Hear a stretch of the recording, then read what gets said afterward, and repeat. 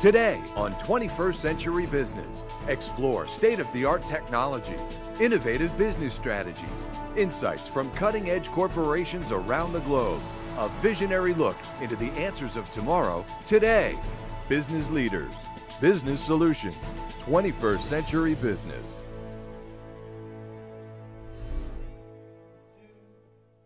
Welcome to 21st Century Business. I'm Jackie Bales. Recent financial difficulties faced across the globe have forced companies to take a deeper look at their supply chain efficiency to try to reduce costs and improve speed to market. Well, these companies need a solution that will provide them with an edge over the competition. And joining us to discuss their solutions are Steve Walker, Group Chairman of SBS Worldwide, Lars Klock, CEO of SBS Worldwide, and Kelly Delafave, Regional Vice President of Business Development for SBS Worldwide. Welcome to all of you. Pleasure to be here, Jackie. Thank you for having us. Thank you, Jackie. Steve, we mentioned it briefly, but tell us about the supply chain challenges that businesses face today. Well, I think in my 40 years in shipping, I have never seen such a demand for savings in supply chain as there has been since 2008.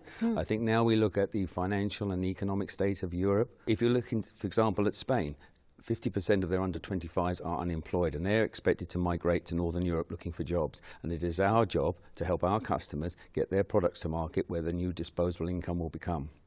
Kelly, can you elaborate on what really created these supply chain challenges? Well, as Steve mentioned, it partly has to do with the current financial climate, but also technologies are allowing companies to extend their global reach.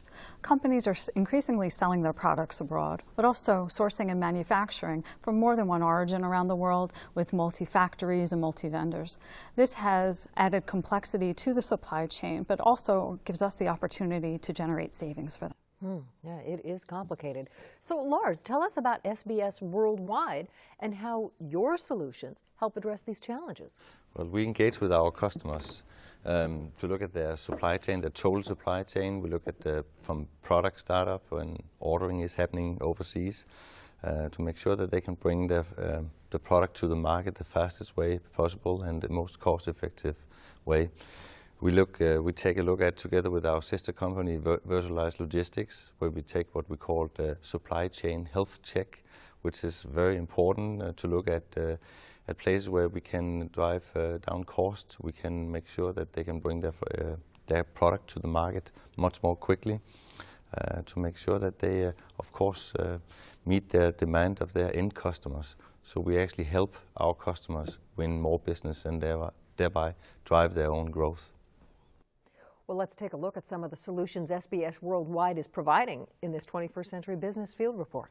Today's businesses face supply chain efficiency challenges and have a need to be flexible, faster, and cost-effective so that their products can be sold at a lower rate and have better availability than their competitors. Supply chain management is very important to Emwave International, from supplier selection to source inspection to logistics using SBS Worldwide, to incoming inspection once it hits our facility, and a variety of stocking programs that we provide to our customers. So supply chain management is very important to our organization.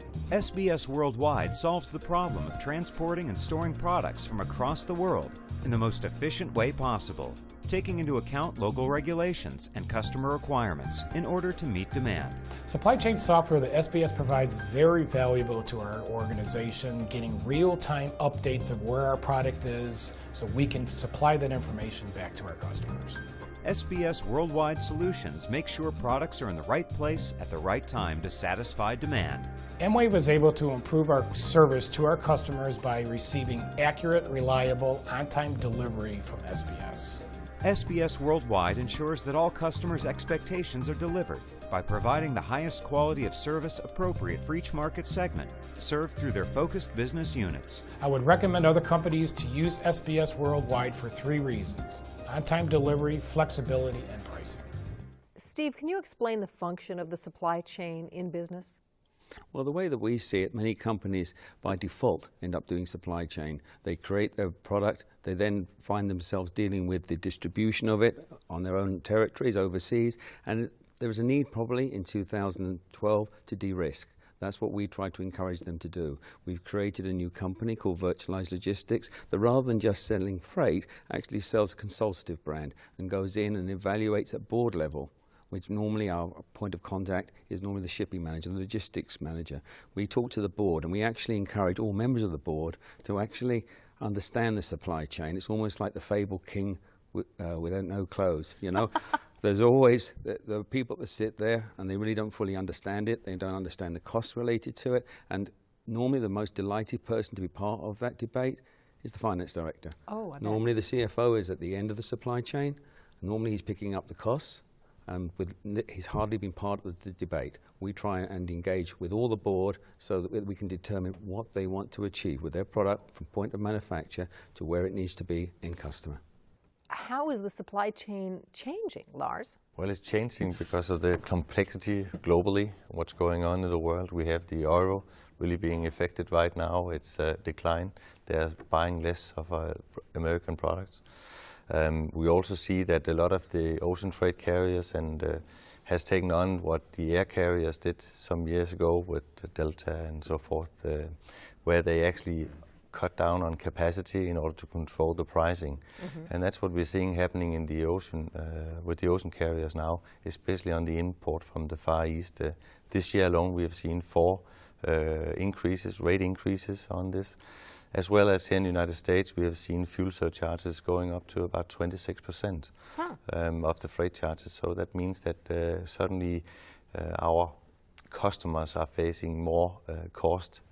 So they need to look at, do they want to have a speedboat from China or do they want to have a slow boat from China? Good point. Kelly, how have supply chain solution providers had to adapt in order to meet these changes?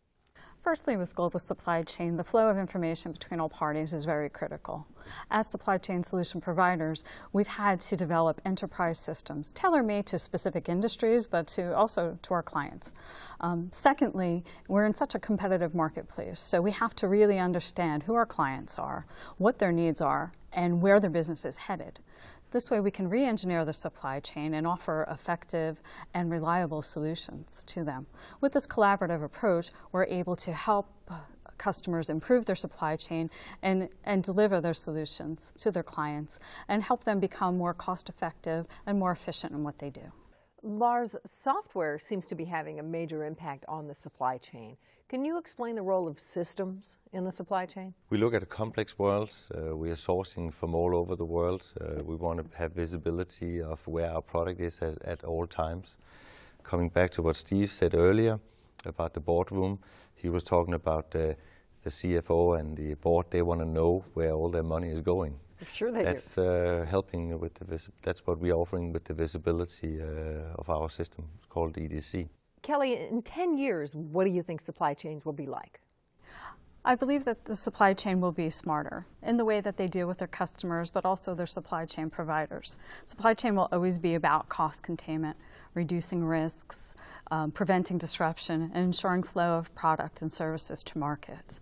The supply chain of the future will have that intelligence, and systems will be automated, and their inventories will virtually run themselves.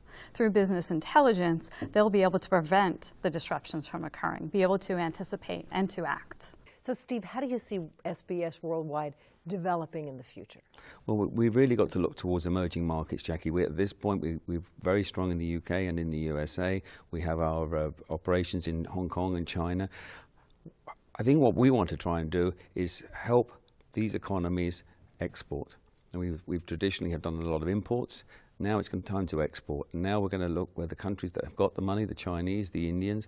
I think I referred to it when you talk about India, and you ask people if they want to go to India, are they in India? You get this sucking of air through teeth, and they go, I'd like to go to India. How can we do it? And we have actually got the infrastructure, we have got the software to enable people to look on computer screens, see their stock, it could be in Mumbai, could it be in Bangalore, could it be in Shanghai, and if those companies can sell their product, we can deliver it to those markets. That's where I hope we can bring greater value to our customers. Well, Lars, Kelly, and Steve, this has been a very interesting conversation. Thanks for being here to share your solutions with us. Thank you very much, Jackie. Thoroughly enjoyable. Thank you very much, Jacob. Thank you, Jackie. It was very exciting to be here today.